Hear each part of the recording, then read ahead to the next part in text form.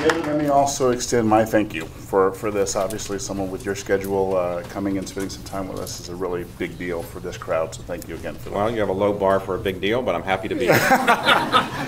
So, as I understand it, actually, your mom wanted you to be a dentist. So did you miss your calling, or? Well, yes. My mother, as some people may know, I grew up in Baltimore, and neither of my parents graduated from college or high school. And so I grew up in a family that was blue-collar family. My father worked in the post office. He made about $7,000 a year, as I recall, when I was growing up.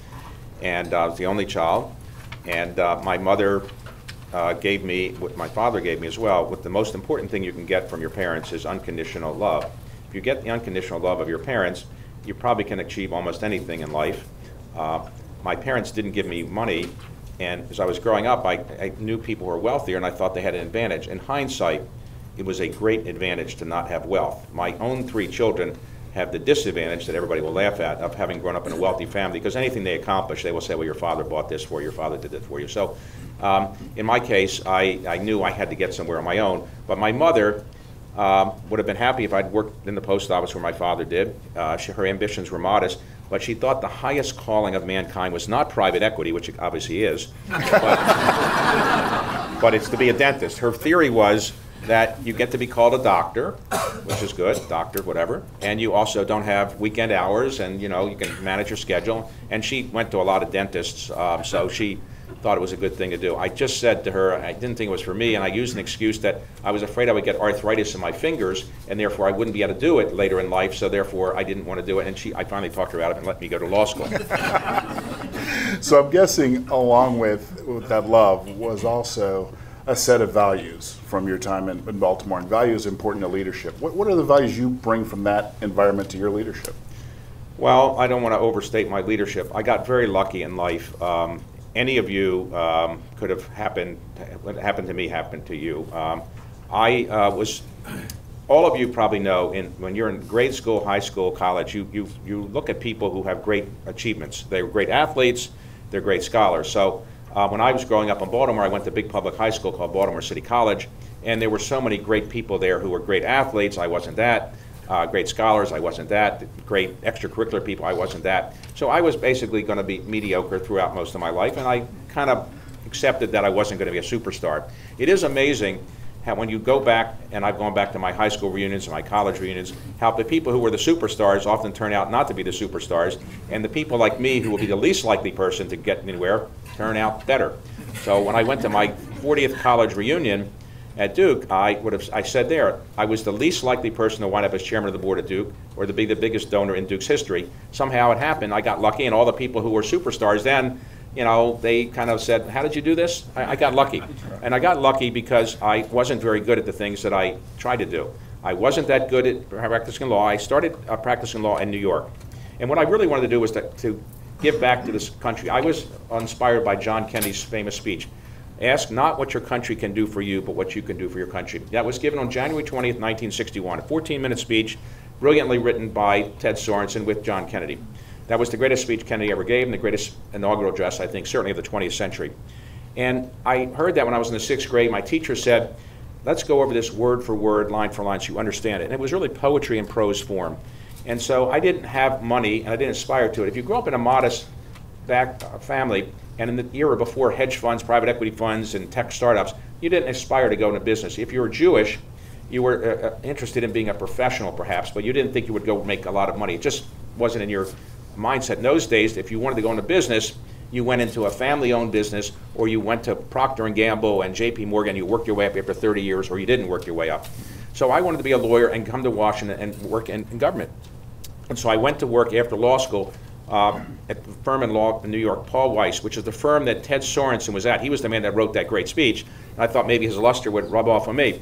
It was clear after a couple years that I wasn't that good a lawyer. My colleagues would say, you're not that great a lawyer, why don't you try something else? and my clients would say, are you really sure you want to practice law? So I got the hint that I wasn't good, but I didn't really be a lawyer. I wanted to be in government and help the country. So Ted Sorensen wanted to get me out of the firm, so he helped me get a job with the man who would be, he said, the next president of the United States, and I could work at the White House just as he did. So I became the chief counsel on the Senate staff for a man who was then running for president of the United States. His name was Birch Bayh. He didn't make it. In fact, 30 days after I joined his Senate staff, he dropped out of the '76 campaign. So I wasn't that good a lawyer. I didn't have political acumen. I joined the campaign as somebody, didn't go very far.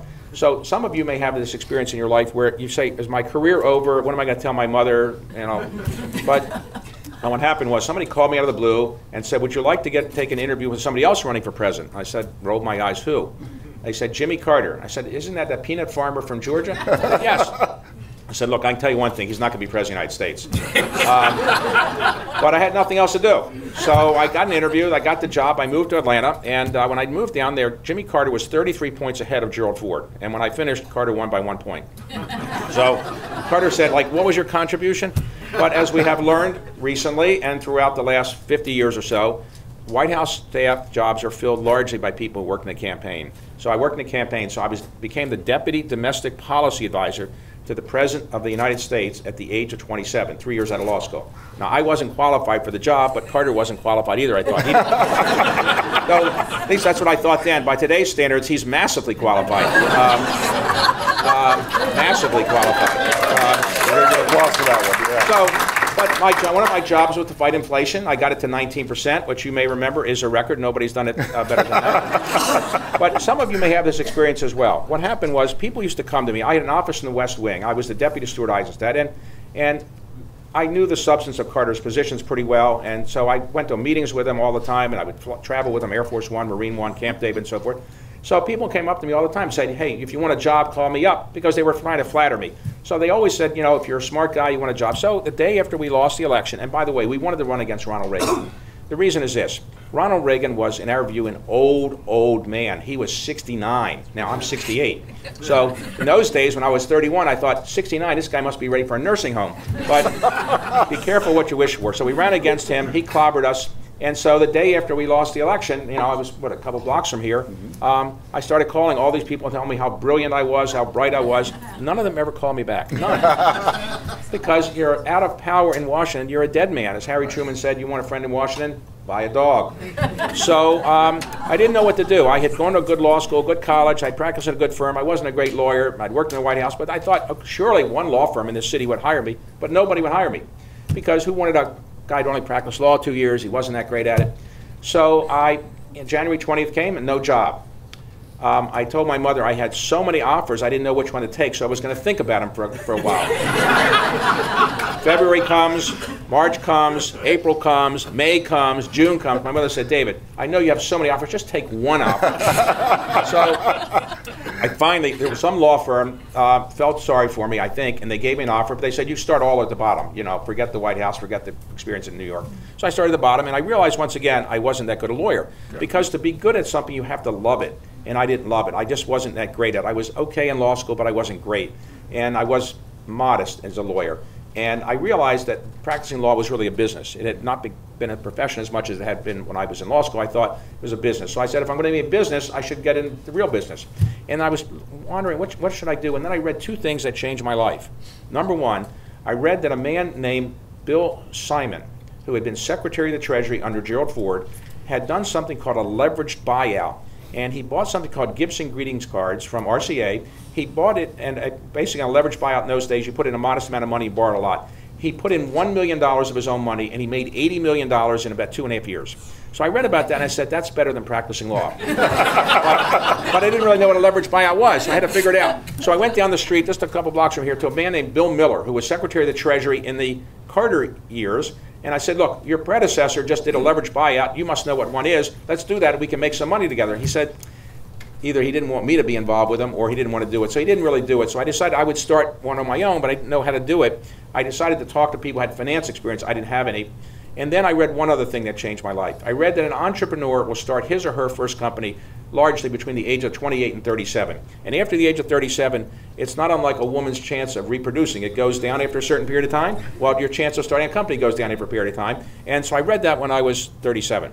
I said, I better do something. So I recruited 3 people who knew something about finance, 2 from Marriott, 1 from MCI. I mumbled at having money. We're going to do leverage buyouts. They left their jobs because they didn't like them. And when they showed up, I said, I meant to say I was going to get the money. I didn't really have the money. So I then raised $5 million. And and $2 million to operate the company and $3 million to invest. That was it in 1987. Now it's a company that's grown to be one of the largest in the world, managed $200 billion. So what did we do that made it work? In any company, if you look at it, what you have to do something distinctive.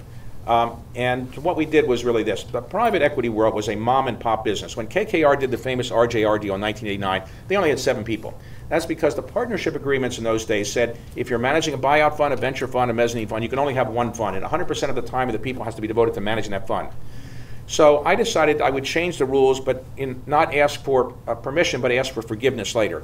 So after we raised our first fund of $100 million, I said to my partners, you manage this fund. I'm not the investment guy. I will raise the money for other funds, but here's what I'm going to do. I'm going to create a family of funds that had never been done in private equity, but had been done by Fidelity or Vanguard or T. Rowe Price. We'll have a fund that's a buyout fund. You guys manage this. I'm going to go raise the money and recruit people to run a mezzanine fund, a venture fund, a growth capital fund, a real estate fund. And then I'll create a family of funds, and then after we do that, I will go around the world and I will build a European arm, an Asian arm, a Japanese arm, and globalize it. So what we did is I came up with the idea essentially of institutionalizing private equity by making it not a mom and pop business, but a real business that could survive the founders and was more institutional, and then globalizing. Now at the time, if I were to tell people, guess what, we have just raised a $100 million fund, now I'm going to build a global business, they would laugh. So I didn't tell people that, I just kind of went ahead and did it. And I was willing to go on the road and beg for money, and I hadn't been a fundraiser before, but I just went out and I begged for money around the world. I went to typically 70 countries a year asking people for money. I was more successful the further I got away from Washington. I didn't raise that much in Washington because people knew me, but I would raise more money in Kuwait or Brazil or something. And then our track record was good. We averaged a gross internal rate of return of about 27% a year over 30 years. There you go. So that's a good rate of return. So my partners who were investing the money really were doing a very good job, and so we built the business, and that's what happened. Then what really happened, to finish the story, Forbes wrote an article about my partners and me when I was 54, I think it was, and it said we were worth billions of dollars apiece, and they kind of outed us because we were a little bit under the radar screen in the national wealth creation world. And so I kind of went back and did calculation. I said, yeah, probably we are worth a lot of money.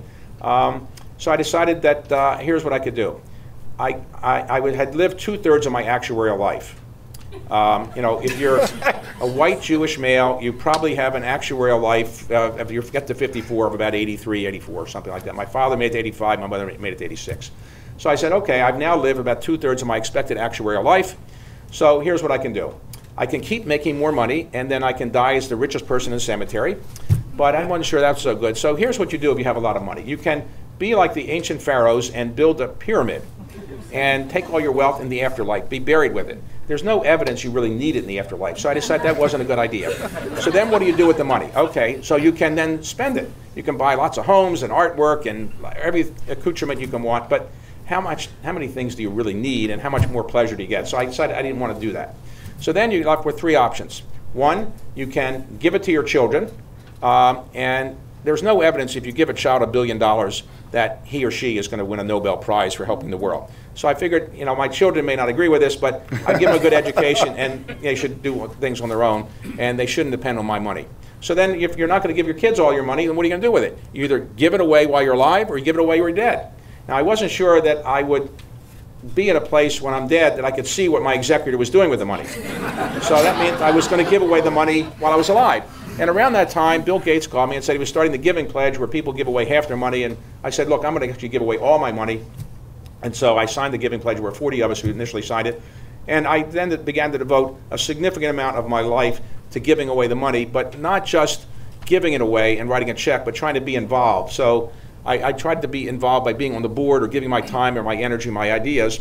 And so now about half my time is now spent at Carlyle, and half is spent on philanthropic things. So I chair the Kennedy Center board, as many of you may know, and I chair the Smithsonian board now, and I guess I chair the Library of Congress board. I chair the Duke University board, and I chair the Council on Foreign Relations. So a lot of different things I'm involved with. The National Gallery of Art, I'm on that board now, and I you know, try to give these people my time, my energy, my ideas, and obviously they want my money as well, but I recognize that.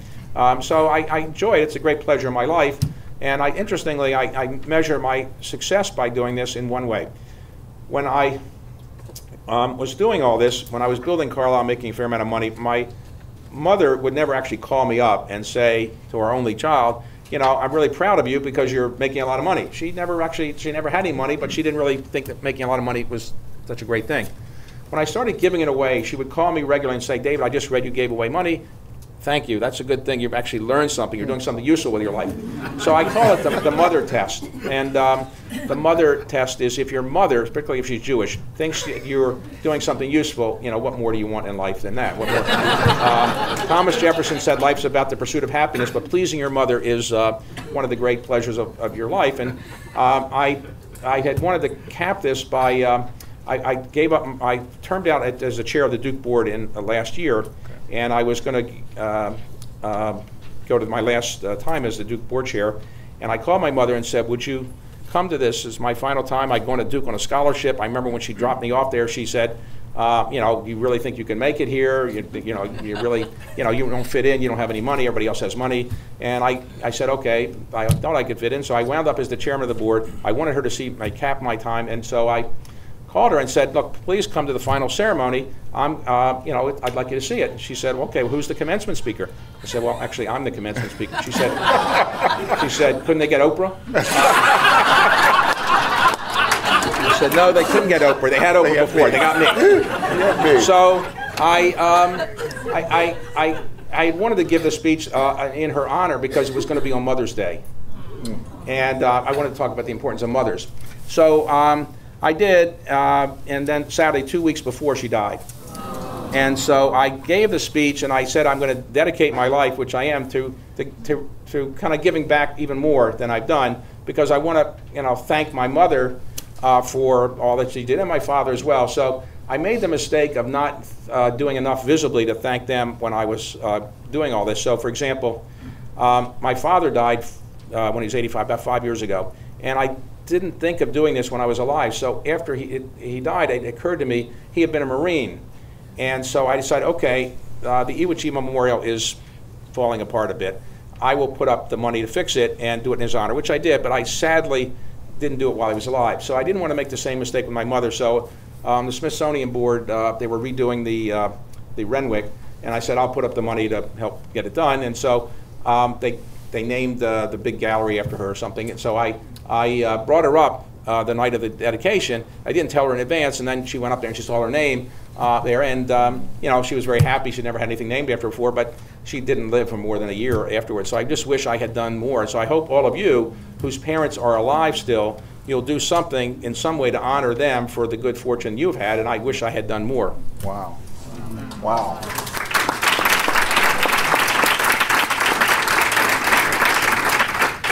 So I've got to tell you, when I thought about the values question, I didn't know where you'd go, but I think, quite honestly, but I think going and rooting it back to honoring your mom and your dad. The most important value is this. This is a PNC bank. See, see, I've had PNC from the beginning, so it's my checking account is now here. That is so a good value. What greater value can you have than being a PNC depositor and investor? Well, right? Thank you. Are they taking care of you? Right, they've done a great job. Okay. Let me ask you this. So you talk about raising money, you talk about being a financier, making a lot of money for not only your partners and yourself, but your investors. The flavor of the day in the corporate world is corporate social responsibility, impact investing, and the rest. Do those two, in your mind, come together? You've really extended them in terms of your own personal philanthropy. It's a very complicated question. Mm-hmm. I'd say during the 1970s and 80s, Milton Friedman's view, which I think Margaret Thatcher and Ronald Reagan largely had as well, in a sense, is that the corporation's main responsibility is to the shareholder. So get the highest return for the shareholder and let the shareholder do what he or she wants with the money. And that view, I think, permeated American society for 25 years or so. I think now people recognize that corporations have a social responsibility beyond just getting the highest rates of return for their investors. So in our firm, we try to give back. We let everybody get a certain amount of money, give money away, and then we match it. We have certain projects that we're involved with. We also give people time off to do things. But we also want it, when we invest money, we want to do it with a socially responsible view in mind.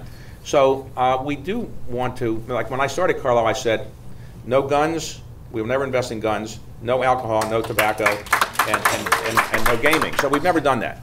And I wish we were more vocal about it. We didn't invest in these companies. I just didn't think they were appropriate, but we didn't.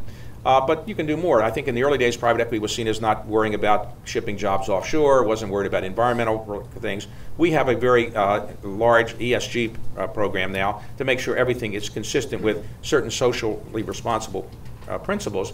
But we don't have a sustainability investment fund or a social impact fund. And for those who don't follow that, a social impact fund is more or less a fund that is designed to get to invest in companies that are, let's say, sustainable or have certain social responsibility values, and you're willing to take theoretically a lower rate of return. So if in private equity today you're trying to get a net internal rate of return of 15% per annum, you might say, well, if you do something socially responsible, we're going to get a 12%, but the difference is going to make you go to heaven. Okay? So we haven't adopted that yet because we wanted to say that everything we do is socially responsible, but we have looked at whether we will raise a social impact fund that is more just focused completely on that. And I, in my own family investment operation, are pursuing things that will do that. In other words, Carlyle hasn't yet adopted one. It may, but I'm setting up something out of my family office that will do that. But I do think it's important. I do think that shareholders care more about just getting the highest rate of return. So I think all corporations today are focused on these kind of things, as they should be. Got it. And so you do see the generational shift there. Yes, I think my generation, I'm now 68 years old, my generation grew up in a time when shareholders were focused, were interested in getting the highest rate of return and so forth. Now I think people my children's age, I have 3 children, they are more interested in doing things that are seen as socially responsible. So I have a daughter, for example, one of my 2 daughters, who is interested in food investing, which is food that's socially responsible, avoid certain kinds of meat and other things.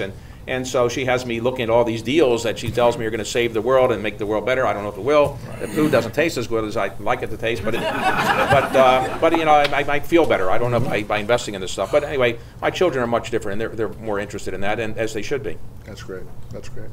So in your platform, and in terms of the work that you've done in what I'll call the American community, you've come in contact with a lot of leaders. And I'm reminded of the saying, absolute power corrupts absolutely. Right. And these leaders that you've come in contact with, do you see at least a thought to being respectful of the power that they have in their actions and their thoughts and behaviors? I think there's a greater sense of that than before. Look, what I look for in leaders, and I think people who are leaders are people who have certain principles and so forth, but I admire people. Bill Gates, for example, he made an enormous amount of money, but now he's basically giving it all away. Mm-hmm. I think people who are great leaders are people that have some sense of social responsibility. They are people that have some degree of humility. I think arrogance doesn't go as far as humility does, with some exceptions. Obviously, there are some people who are more arrogant than I think they should be. I think humility is a great virtue. When I'm looking to hire people, these are the things I'm looking for. Reasonable intelligence. I don't want a genius. Managing genius is impossible. I have hired geniuses. Geniuses are just too hard to deal with. They're just, they're close to the verge of insanity. I mean, in some ways, they're just too difficult. So I want smart people, but I don't need geniuses. I want people who are hardworking. I do think that to accomplish something 9 to 5, 5 days a week is hard. If you're going to do something really worth doing, it probably takes more time than 9 to 5, 5 days a week. So I'm looking for people willing to work hard. I'm looking for people that want to do things as a team, not just do it on its own, because private equity is not an individual sport, it's a team sport. I'm looking for people that have some humility. I'm looking for people who know how to communicate, or I think have the ability to communicate. And think about this. All of life is really about persuading somebody to do what you want. You can be Albert Einstein and come up with E equals MC squared, but unless you can convince people you're right, it doesn't mean anything. So there are 3 ways you can influence people and persuade people. And I mean persuading your spouse, your partner, your children, your business colleagues, anybody. How do you persuade them? There are 3 ways. 1, you learn how to communicate orally. People can make great speeches. They know how to say things in a way that will move people to do what you want. So I'm looking for people I think can learn how to do that. Secondly, I'm looking for people that know how to write the King's English. A tweet, in my view, is not English necessarily. I think that I'm looking for people that actually can write something. Jeff Bezos has a very good technique. He doesn't have any PowerPoints in his meetings. for a meeting, you have to prepare a memo that people will read that says, here's what you're trying to talk about. And that's much better because when you learn how to write, you can be more persuasive and get people to do what you want if you're good at writing. And the third way to persuade people is lead by example. That's the most important way. When George Washington was at Valley Forge in 1777, he could have stayed at the Ritz-Carlton if he wanted to, but he didn't. He stayed with his troops and led by example. And so I think if you're going to try to persuade people, learn how to write, learn how to talk, and learn how to do something by example. So I'm looking for people like that. I'm also looking for people that have a high degree of ethical commitment to doing the right thing, don't want to cut corners. And I'm also looking for people that want to make money for the right reason. If somebody comes in to me and says, look, I want to buy a couple houses, I want to get the best art collection, it might not be what I want to hire. I want somebody that will say, I want to do something with my life other than just making money. And all of us in this life don't really know why we're here. You can believe that God put us here for a reason, or whatever you might believe how we got here. At some point, everybody in his or her life says, what am I doing here, and how do I justify my existence on the face of the earth? What have I done to justify my being here? And at some point, typically when you reach closer to my age, you begin to say, what am I going to do that actually I can say I'm proud of having done, my children will be proud of, my parents will be proud of, my spouse will be proud of, my partner will be proud of, and I'll leave a legacy. So I ask people all the time, what would you want to have written about you in your own obituary? Suppose you were going to write your own obituary and you knew you were going to die tomorrow. Would you want people to say he had a lot of money, or she had a lot of money, or she bought a lot of art, or he bought a lot of art? Or would you want them to say he or she gave back to the community, made the community, the state, the neighborhood, the country a better place? Well, obviously the latter. But you think about what you're going to do. And the mistake I made is I started this path a little bit late in life. So I'm rushing to kind of make up for not having done more when I was in my 20s or 30s. When I got inflation to 19%, that wasn't helping the world, right? So I try to tell people to think about what you're doing. I try to tell young people. I talk to a lot of college kids and graduate students about making certain that part of their life is giving back to society, and they will feel much better about that than the money they're going to make. Yeah, it's fun to make a lot of money because it gives you certain freedom, but in the end, I know so many tortured billionaires who have billions of dollars and they just have no pleasure. They don't give it away. They don't really get the pleasure anymore of spending it. They have no friends. They just realize everybody's just being nice to them because of their money. It's a very sad life for many of them. The happiest people I know are very often the people who have no money because they have different values. So I try to look for people that kind of, I think, learn how to give away their money and do something useful with their lives. So you invoked earlier, the notion of Kennedy and his famous speech sort of giving you a platform to think about, your life and your future. And you talked a little bit about some of the present day leaders we have in office. And with tweeting and social media and everything, do leaders need to be made of different stuff in your view from then to now? Well, people have debated for centuries. Are leaders born or are they made? Mm-hmm. And I don't know. I suspect that it's a combination of both. Clearly, you can be born with some characteristics that your parents might have had. Maybe if your parents were great leaders, maybe you'll be a great leader. But on the other hand, I've seen great leaders have children who aren't such great leaders, so you never know. I think you can make yourself a great leader, and you can, think about what you're doing to impact others. I think, as I said earlier, you're not necessarily born with it. I wasn't gifted as an athlete. I peaked when I was 7 or 8. I was very good at 6 and 7. I was a very good baseball player at 6 or 7. At 8 or 9, I stopped growing, and so the people were I wasn't that good as an athlete. And as a scholar, I was okay, but I wasn't first in my class or anything. I have given people an example of something that I'll repeat it here. Very often, if you have modest abilities, average, maybe slightly above average, if you work hard and you try to get somewhere, you can accomplish much more than somebody who's naturally gifted. Now, I'll give you an example. When I was in the Carter administration, I got lucky to be in the White House because I worked in the campaign. They didn't do a survey of the best 27-year-olds in the country. I happened to be in the campaign, and my boss was the domestic advisor. In the administration, there was a person who had a resume that I would have died for. First, he went to Harvard College, summa cum laude. Pretty impressive. Rhodes Scholar. Yale Law School, editor-in-chief of the Yale Law Journal, Supreme Court law clerk, and also got a PhD from Berkeley in economics. Okay, and he was also an athlete. So, and he was blonde-haired, blue-eyed, and built like Adonis. So I kind of said, this person is wonderful. How could I ever compete with this person, which I couldn't? So every time everybody saw his resume in the Carter administration, they would offer him a new job. So he'd keep rising up and up and up. And then when the Carter administration was over, everybody see this resume, and he kept getting a new job every year because people look at the resume, they look at him and say he's handsome, he's charming, he's everything. Well, at the age of 50, he had like 30 different jobs because every time he was getting promoted. But he didn't actually accomplish anything.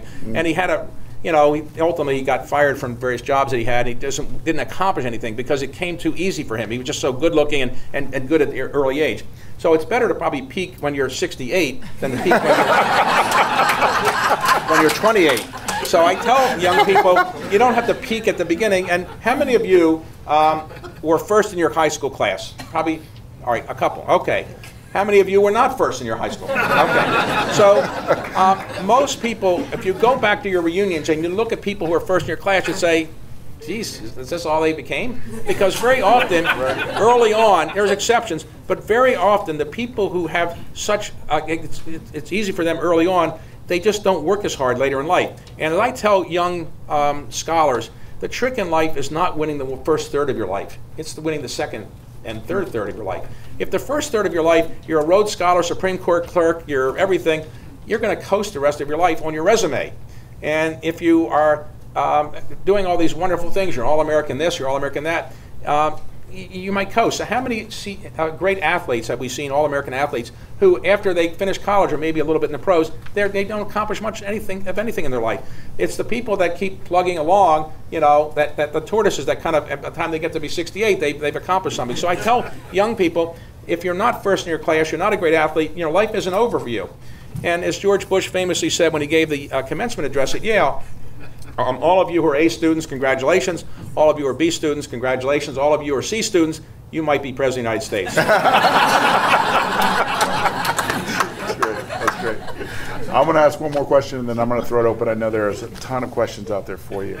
So with your aspiration to do great things and frankly, to help this country out, have you ever considered running for office?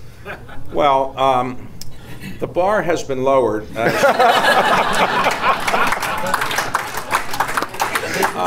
There's no doubt that everybody who is anybody, or even nobody, you look in the mirror today and you see a President of the United States because, look, some of you are members of the Economic Club of Washington, and as you know, I'm the president for about 10 years.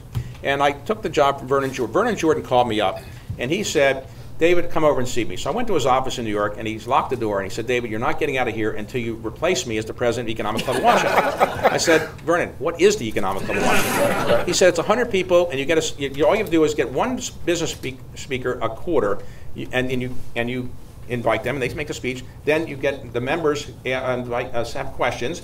You get the cards. You ask the person the question on the cards. That's it. So four speakers a year. He said, do it for a couple years. I said, okay, he's very persuasive. So I realized after a couple times that most business people are very boring speakers. And the questions that came up in the audience weren't so wonderful either. So I would take the questions that were coming up and I would pretend I was reading a question, but I was making it up. And I was making up something that was humorous to live in the audience. And people liked it. So I junked the format and I just went to the interview format. And that led to the Bloomberg TV show and so forth. But one time I was looking for a speaker and I couldn't find anybody that I thought was appealing. And somebody in the club said, how about Donald Trump? I said, come on. I want a serious business person. I said, no, he'll be a big draw. He's got a TV show, and I had never watched it. So anyway, I knew him a little bit. So because when I had gone to Mar-a-Lago, you don't have to be a member of Mar-a-Lago, despite what you might think. My parents lived down in West Palm Beach, and when we had birthday parties or anniversaries or whatever, graduations, I would rent a little room at the Mar-a-Lago. And then every time we'd have a party there, this guy with the yellow hair would show up, and he would photobomb the photos. So I noticed all my pictures with my parents and my relatives, I have Donald Trump in the middle of them. So he'd always come along and want the picture taken. I didn't want him in the picture, but he was there. Okay. So he got to know me, and we never did any business with him. But so I wrote him this letter. It said, Dear Donald, you may remember me from Mar-a-Lago. Would you be willing to come down here and then let me interview at the Economic Club of Washington? So he wrote back right away, faxed it back, said, yes, I'll be there, just tell me the time. So he came down, and in the green room, he said, David, ask me anything you want, but two things ask me for sure. One, ask me if I'm going to run for president. I said, President what? I said, Donald, trust me, I've been around looking. You're not going to be president of the United States. Don't do that. And he said, well, I'll try to help my brand. And then, what's the other question? Ask me if my hair is real, and then you can feel that hair. So I said, I don't know if I want to feel it, but I'll ask you about it. Anyway, we had the interview. He liked the interview. He told me it was the best interview he had. And then he called me the next day and said, David, I'm going to make you an honorary member of Mar-a-Lago. It was great, okay. And you should know this is the highest rated show in the history of C-SPAN. It was covered live. So I called the president of C-SPAN and said, what were the ratings? They said, there are no ratings. Nobody could know.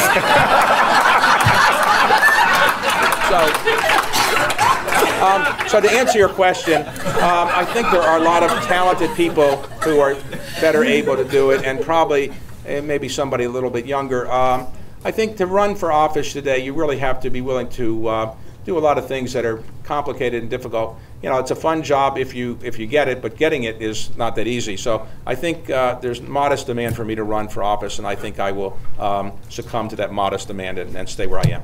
Right. Fair enough. Fair enough. Thank you. Thank you. All right. Let's take questions from the audience. I see Lyle's there. Hi, David.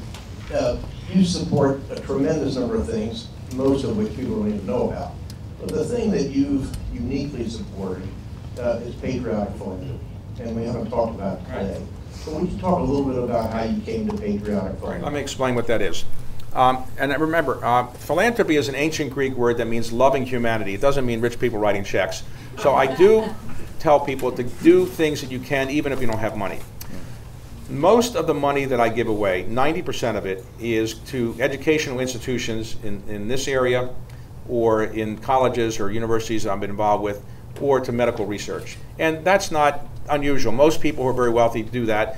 And so if I give $50 million to a university program, it doesn't get any attention, nor does it really deserve any. For some reason, when I give relatively modest amounts of money to the cause that I've now labeled patriotic philanthropy, it gets a lot of attention. And like most things in life, it happened by serendipity. What happened was this. Like everybody, I wanted to give back to the country, but I wasn't focused on what to do with my money other than medical research, education, things like that. I heard about the Magna Carta being auctioned off, and I said, how can you auction off the Magna Carta? I assume it's in London somewhere, the Queen is sitting with it or something. But so it turns out there are actually 17 copies of the Magna Carta that are extant, 15 in British institutions, one in the Australian Parliament, and then Ross Perot had bought one in the early 1980s. A family that had it in its possession for 500 years went land poor. They put up for sale at Sotheby's. Ross Perot sent his lawyer, Tom Luce, over to preempt the auction. He did. He paid about $1.25 million for it. Tom Luce rolled it up in a tube, went back through British Customs. They said, what's in that tube? They said, the Magna Carta. Oh, said, sure. Go ahead. So it was on the National Archives for a while. Ross Perot, for whatever reason, decided to put it up for sale. I heard about it from the curator because I'd gone to this reception, and I said, I knew enough to know that the Magna Carta actually wasn't as important in British history as it was in our history, because when our colonial charters were set up, they said, you have the rights of Englishmen. And the rights of Englishmen meant the Magna Carta. So when we were in our disputes with the British, a lot of the founding fathers would write letters or other things saying, we have the rights of the Magna Carta. So I thought one of the copies should stay here. So I went to the Sotheby's that night. I didn't want to tell my family I was going to go buy the Magna Carta. It seems presumptuous. So they might say, how much less money might this mean for us? You never know. So, but I won the auction. I bought it, and I went out and said to the reporters there that I wanted to give this to the United States government as a down payment on my obligation to give back for my good fortune here. And so it's now at the National Archives. I put it on permanent loan. When I die, it'll stay there forever. And so I then got in the habit of, by the way, I went that night to a dinner, and the head of Citicorp, and I said, I'm sorry, I'm late for dinner. He said, I said I was busy. I just bought the Magna Carta. Oh, so he said, sure. So he called me the next day. It was on the front page of the New York Times. He says, I'm sorry, I thought you were joking, but you don't come back. I bought the Magna Carta. So, but then what happened is I started getting waves of people who had Magna Cartas they wanted me to buy, and it turned out that they were fake largely. But now I bought other historic documents. I bought rare copies of the Declaration of Independence, rare copies of the Emancipation Proclamation. I just bought James Madison's copy of the Declaration of Independence, the 13th Amendment that freed slaves, Bill of Rights, and so forth. And I put all of these in places that people can see them. The theory that if you see them, you might be inspired to learn more about American history, because we know so little about American history. Right now, it's hard to believe, in a recent survey by Annenberg, it turned out that 3/4 of Americans cannot name the 3 branches of government. And 1/4 of Americans cannot name 1 branch of government. It turns out that high school sophomores in a recent survey, more of them could name the first 3 Stooges in first names and the first 3 names of any of the founding fathers. Another survey turned out that 35% of Americans think that Larry Summers was the first Treasury Secretary.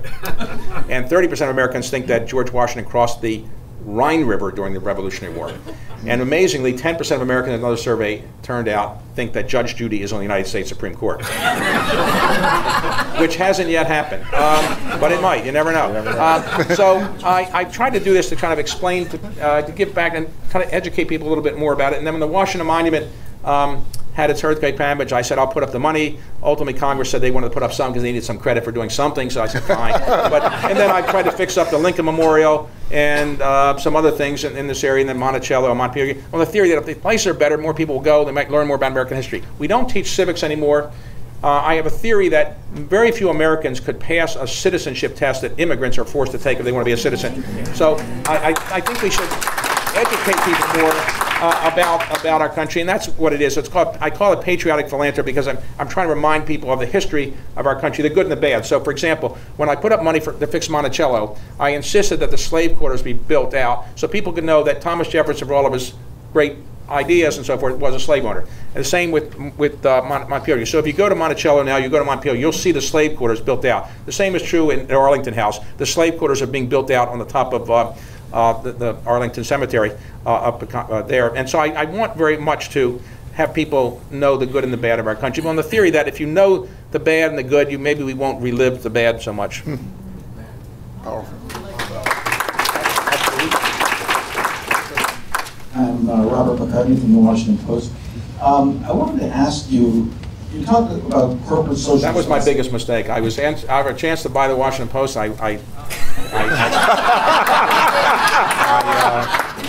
Don Graham called me and said, "Would you like to do it?" He obviously have a better, richer owner than I, and he's done a great job. But that was my big regret. I should have done that. It's a great organization. Go ahead. Your question is? We would have welcomed you, but we're quite happy that our current owner. He's a lot richer. That's one reason. You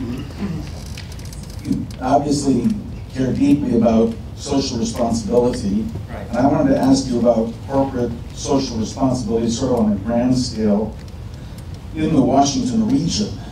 I've been following local government and politics for quite a while, and it's very clear that there's sort of two interrelated challenges for the Washington region as far as business's role goes. And that is, the first is that the local business community is very fragmented in terms of its role vis-a-vis issues facing the Washington region. And the other one is that the business community just doesn't seem to have much influence over the politicians in terms of addressing problems everybody recognizes that are regional in nature, such as lack of investment in transportation, lack of coordination on transportation, lack of coordination or investment on affordable housing, workforce development, branding. These are all issues that are very familiar to people in leadership Greater Washington. I'm just wondering if you could talk a little bit about how the regional business community, of which you're one of the leaders, could do more to sort of get the region to cooperate more on these issues. I wish there was a good and simple answer. There really isn't. You have three geographic areas, and it's not, if Washington was one area, if the Washington metropolitan area was one state, I think it'd be easier. But by having three different jurisdictions, often where different political parties are in power, it's very difficult, I think, to get people to pull together, and it obviously hasn't happened very much. Russ Ramsey and a few others have put together a Greater Washington Partnership. You're probably familiar with it. I'm a member of that board, but it's going to take a long time. I am worried about this. When you think about it, when Washington was created by George Washington, it was his vision. He wanted to be a great national capital, and what his vision was to have it be like Paris and London. We haven't really created that because London and Paris are the financial capitals, the political capitals, the business capitals.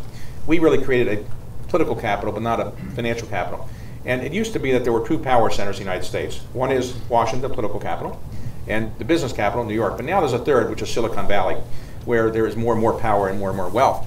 And I think the Washington community has a hard time getting the leaders of Maryland, Virginia, and D.C. to cooperate. It's just, and plus you've got to deal with the Congress as well, which is another entity because they control so much of the purse strings of Washington, D.C. I don't have an answer. If I had an answer, I would run for office or I would have figured it out. It's not easy. I do think the Washington metropolitan area has done reasonably well in trying to deal with the fact we don't have as many large corporations here or as many wealthy people. If you take a look at the wealthiest people in the United States, there aren't as many of them living here as in Silicon Valley or in New York. It's just modest. The number of people who signed the Giving Pledge in this area is roughly 3, I think maybe 3. Very few number of people have signed it because there isn't much wealth here. You know, I have my own issues I would like people to solve, and I talk to the government leaders about it, but they're less important than the ones that you're probably addressing. So my main concern all the time I see the mayor is, can you fix the potholes? You know, how can you be a great national capital when you can't drive from one place all without ruining your car? Anybody notice potholes here? I can't figure it out. There's a rainy day fund in Washington, D.C. government, which is about $1.5 billion. And I keep asking the people on the city council, the mayor, why don't you spend that 1.5 for something? It really relates to rain because that's where the potholes are. But I don't understand. I can't figure it out. Has anybody ever been to some of the roads here? It's just unbelievable. And anyway, it's true in New York too. And so I'm amazed we build these great, wonderful buildings, and then we have these terrible roads to get to them. But I wish I had a good, serious answer to your question. I just think it's too divided in terms of a government. I think the federal government has too much role in as well. You're like 4 entities, the 3 geographic ones in the federal government. It's too complicated. I think I wish I had an answer. Go over here.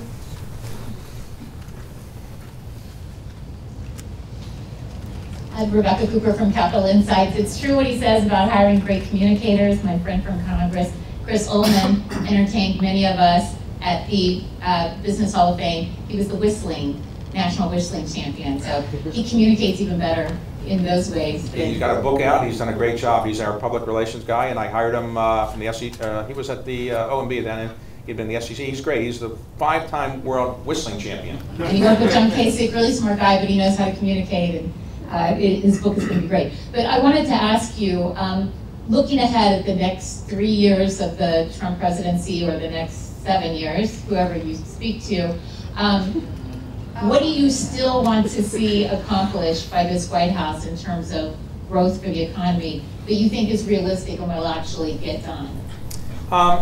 Well, the administration is projecting 3% annualized growth. It's very difficult to have a $20 trillion $20 trillion GDP economy grow at 3% a year. There's no history of it.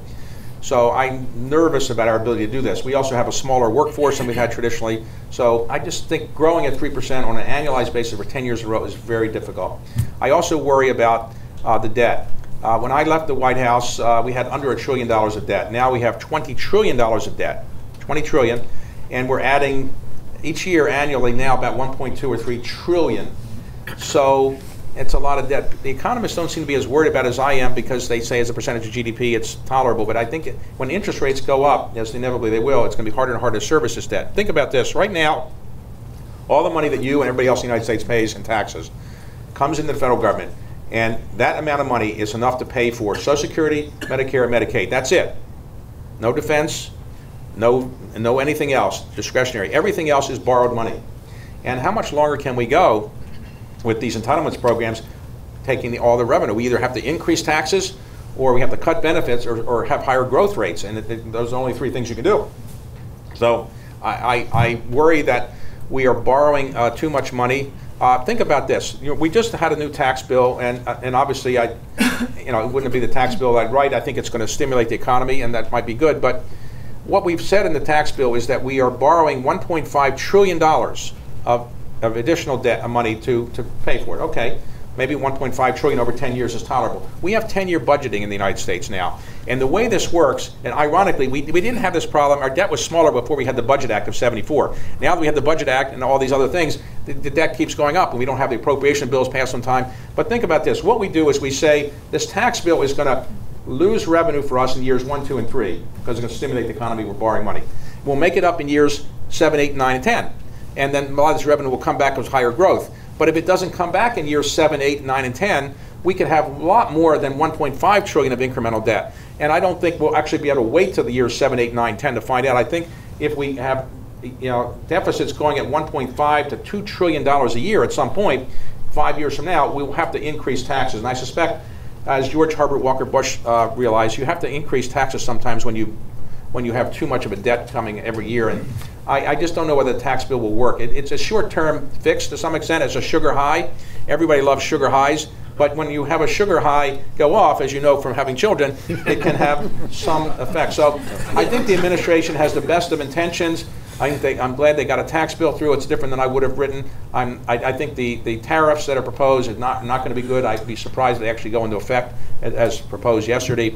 But I worry that some of the really good people might be leaving the administration who actually have some good capabilities in the economics area. But I do worry that the economy just can't grow at 3% a year for 10 years in a row. If we could, it'd be okay, but I suspect our growth is going to be closer to 2%. And again, that $1.5 trillion number presumes 3% annual growth.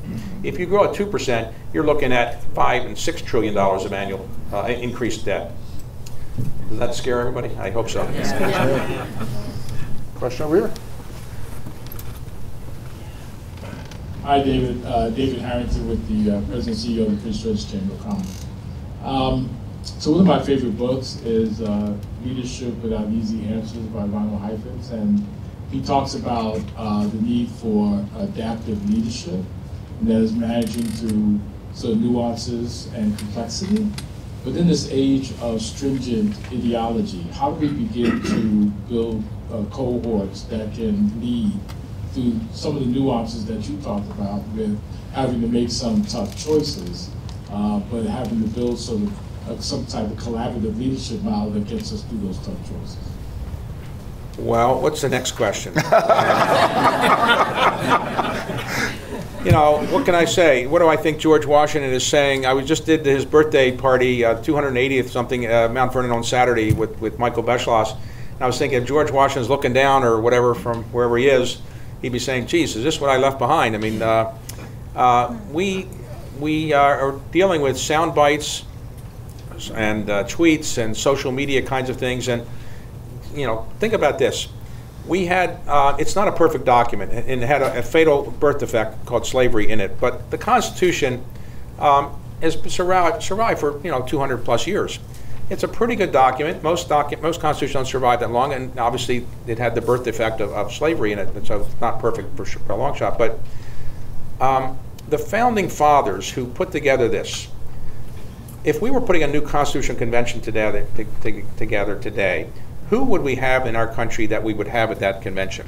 It obviously wouldn't be all white Christian males. It'd be obviously more diverse and so forth. But who are the people that we aspire, that we look up to? And can we find 55 people that we actually would say, let's put these people together and come up with a better constitution? Today, we often find people who are good at sound bites, good at proselytizing things that I think don't make a lot of sense. I wish we had more nuanced leaders who are people who had some more, I'd say, compromising kind of views in getting things done. I don't know the answer to it. I was surprised by the presidential election. I don't know where that's going. It's got a lot of challenges for sure. I don't know. I wish good people would go into government. If you take a look at the people at the Constitutional Convention, they were the leaders of society then. Today, would you be able to get the best people in our country to come together in a constitutional convention? I think the best people would say, I don't want to be messing with this. I'm staying with running my university, I'm running my business, I'm doing something else. It's sad that some of the best people don't want to go into government. It's also sad that when they get here, they now realize it's dysfunctional. So so many of the people are leaving quickly. I wish I had a better answer for it. Okay, we've got time for one more question. Right over here. Hi. Another thing that Washington has a lot of is nonprofit institutions. Many of them are represented in this room today. I'm the director of the National Geographic Museum, so I represent a cultural institution. And I guess my question is about leadership. Oh, by the way, our museum is open today, and it's just a short walk from here. What museum is that? What museum? The National Geographic Museum. Okay. So my question is about nonprofit leadership. You spent a good deal of your career in working with nonprofits, right, and philanthropy, what are the qualities that you look for in leadership of nonprofit institutions, and particularly cultural institutions? Well, you have to have people that realize that making money isn't the highest priority in life, because you're not going to make a lot of money.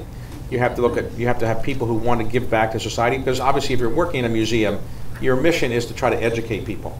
And I do worry that at some point people will not want to fund museums. As you know, everything is dependent on philanthropy to some extent to have these museums. And you know, I worry that sometimes people will say, well, let's just look at it online. Why do we have to go to a museum to see these artifacts? Let's just go online. And the danger with that is this. If you look online, you don't get the same experience. There's nothing like seeing the original artifact, seeing the original fossil, seeing the original book or something that could and then inspire people to go back and learn more about something. If you're only looking at things online from your room, I'm afraid that you know, we won't be as good a society, and I'm also afraid that the support for museums will go down.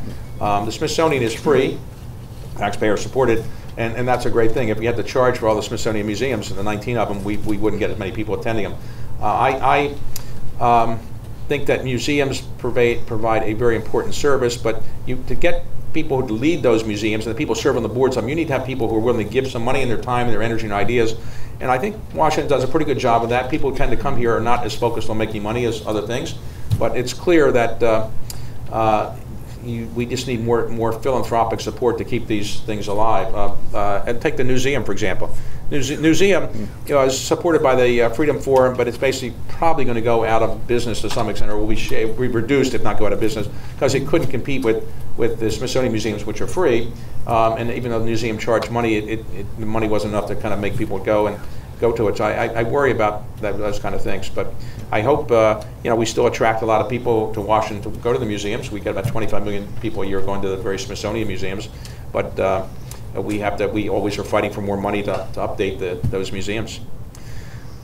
Well, you've been so gracious with your time and your energy and your point of view. Thank you.